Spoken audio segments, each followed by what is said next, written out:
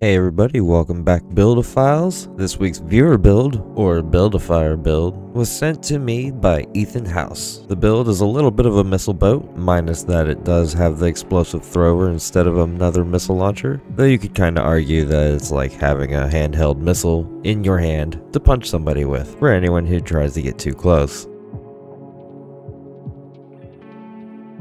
Put that with the split missile launcher in the right hand, make sure you jump before firing,